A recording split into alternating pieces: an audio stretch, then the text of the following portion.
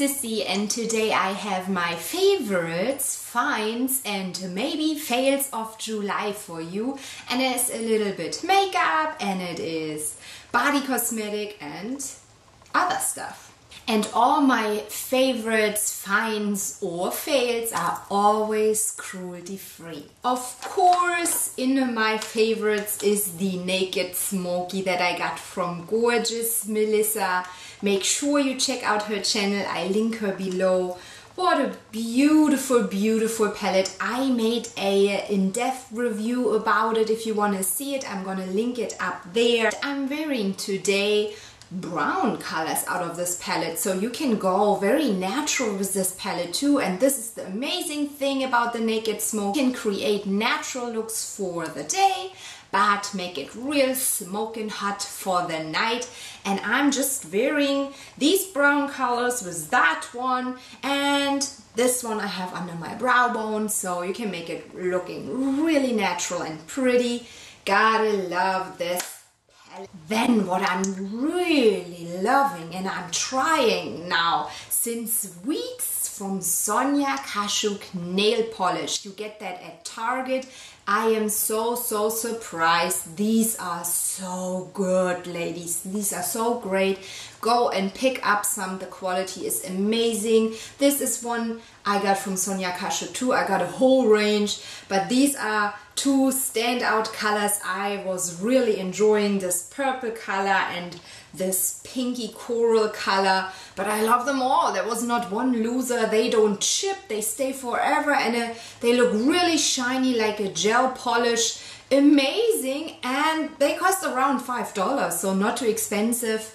I say go for it, check them out at Target. I tried all 5 new frozen berries from Bite Beauty. They are amazing, super pigmented, and this is my favorite color out of them. This is Juniper, a real nice pink with fuchsia undertones.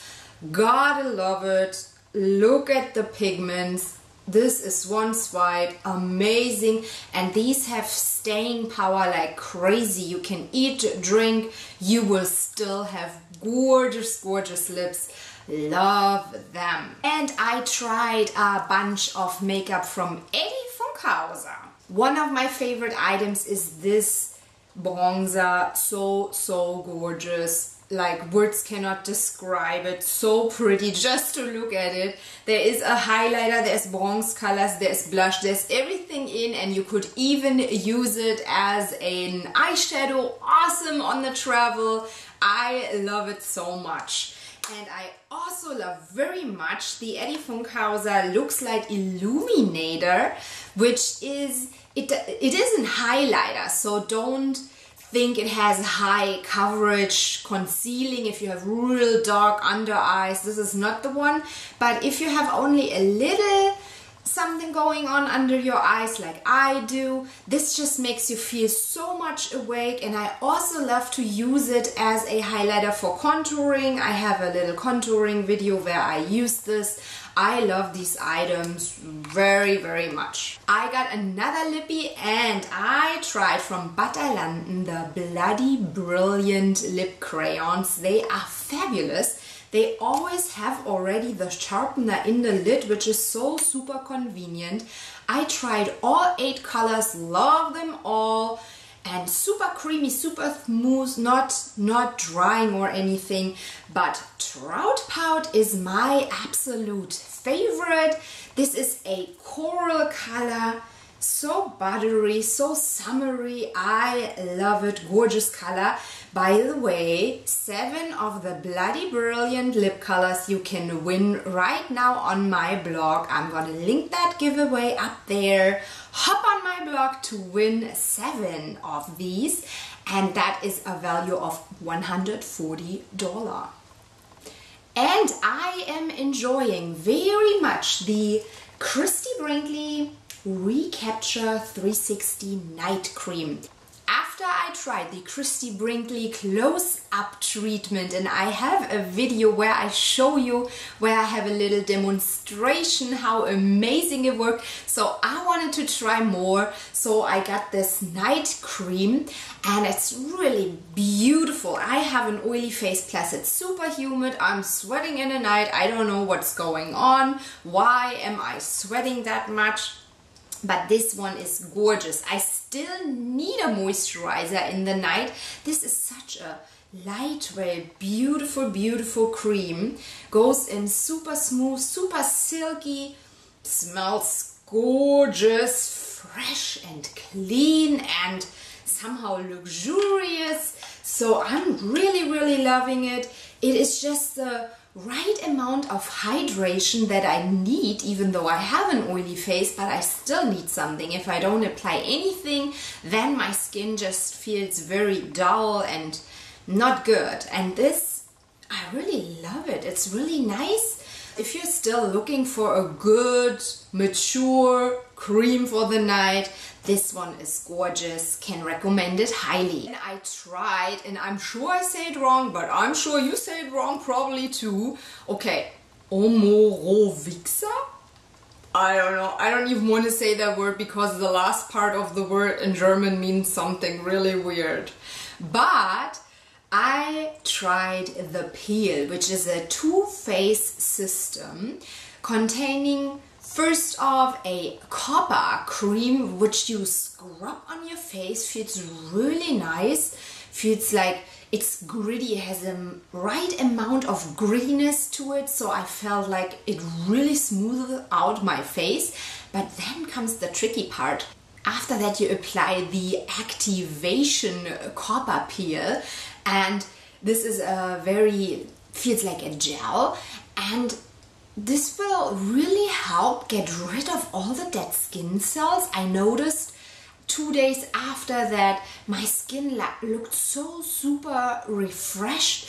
I really love this. It has a bit of an awkward metallic scent to it, but I felt like it made such a big difference. I think this can help tremendously making your skin more beautiful. It helps get rid of the dead skin cells, because the older we get, the harder it is to get rid of that. So we need to try to activate the skin cell turnover, and this will help. What I've been showering with is the Body Shop Peach. I love it, and you can see, you can tell, I really love this month to death. And I also had the body lotion that I did not quite abuse that much because it is so humid that I don't want to have on all the time lotions and stuff. But it smells really like fresh cut peaches. Love the scent, beautiful. Even my husband always compliments me when I showered with my Body Shop Peach. I gotta pick up a new one. Yeah, ladies, I said I would never ever wear Crocs, but here I am having Crocs. When I walk to the pool, I notice that it does not help my feet. They get really rough. I get, you know, bad old skin, and I have to treat it constantly. So I was looking for some comfortable shoes that can go wet and where I can walk to the beach, to the pool, stuff like that. And then I found these. I mean, these are cuter than the normal Crocs for girls. I still would not wear them when I go really somewhere, but for swimming I think they're cute enough. They are much more comfortable than Crocs. They give me much better support. There is shape inside, and it's even feeling massaging. There's a little flower on this side. So I still wouldn't say this is the most fashionable thing, but you know, much better for my feet than flip-flops. And I have a little fail, but it is a book, because I just read from Henning Mankell another book, and that was The Journey to the End of the World, something like that, and I really enjoyed it, so I thought I'm gonna get another one, and I picked up Italian Shoes. Gee, was that book boring. I disliked it really a lot. Usually I read every book from start to finish, no matter how dragging and boring it might be. but this was just so boring. I cannot recommend it. I did not finish it. I think I got until about here, which is a shame. I don't even care for the rest of the story. It was so boring. So that did not help me to say, hey, Henning Mankell is a good author, but I did not like this book. And I have, unfortunately, still another book of him which I haven't read, and I'm hoping it might be better than that one.